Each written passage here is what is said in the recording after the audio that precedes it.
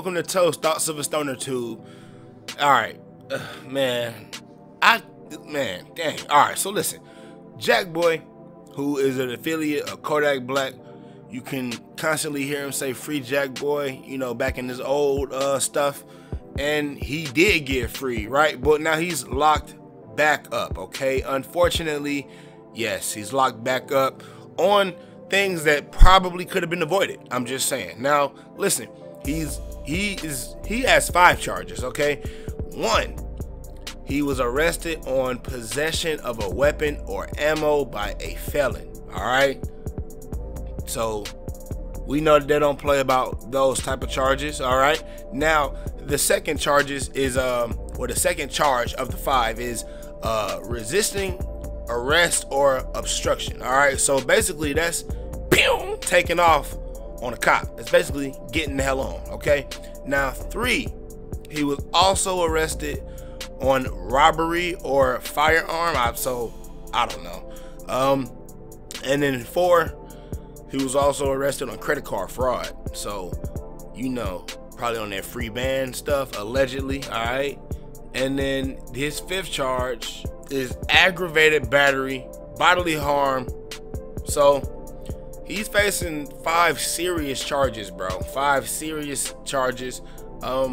And I mean, damn, you know what I'm saying? If you look at his mugshot, bro, he looks, I don't know, he look like he been through it. Like something happened to his face, bro, because he wasn't looking like that not too long ago. All right. Now, something that really alarms me, though, is the credit card fraud charge, because being a rapper, like, you want to believe they getting this money, but when people get arrested for this, or just like little petty things, like just little petty things, man, that have to do with scamming and things that have to do with money, it makes you wonder, like, are these folks really getting money like they say they are? And I'm not saying that he's like out here, you know, bragging about it. I'm not saying he's out here bragging about his money, all right? But when you're a rapper, you're looked at in that light. So this is also just I don't know, man. It's just a wake-up call to let you know that these folks ain't got it like that, man. And they out here doing, allegedly, they out here doing the same stuff I know people who doing. I mean, so it's not different. It's no different. And he's also been in the news lately because he got beef with Rich Homie Quan, because Rich Homie Quan didn't do a feature that Jackboy was supposed to get since April. And I mean, I can kind of understand his frustration, and we know Rich Homie Quan is known to do that. He's known to not really look out for up and coming artists who are trying to come up, like Rollo or Jackboy. All right, so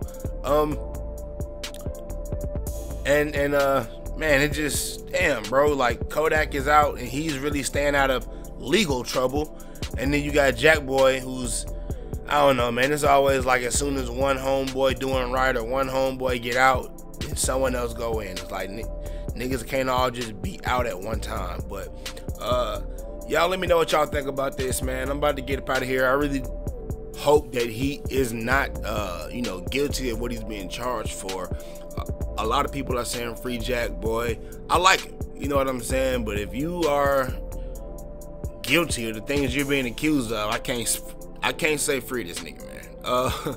I can't say free this nigga, man. We gotta stop that. We gotta stop embracing the stupid shit. And I'm sorry for cursing, because YouTube's tripping, all right? But we gotta stop embracing the stupid stuff, and we gotta hold these folks accountable, bruh.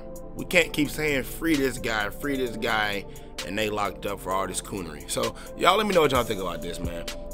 Jackboy, I like you, all right? I like you. But if you're guilty, I can't be saying free you, dog. I'm gone.